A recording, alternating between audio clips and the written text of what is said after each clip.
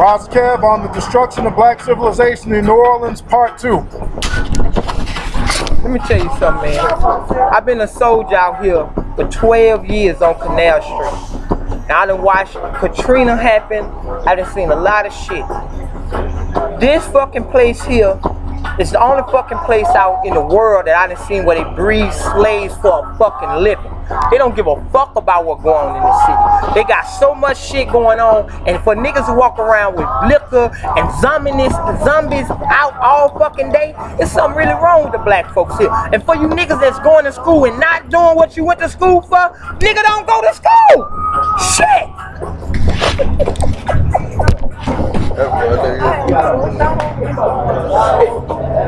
That shit stupid. If you go to school, what the fuck you go to school for if you're not doing what you went to school for?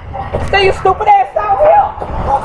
Heard it here first, folks. That shit be pissing me off, man. I don't get that.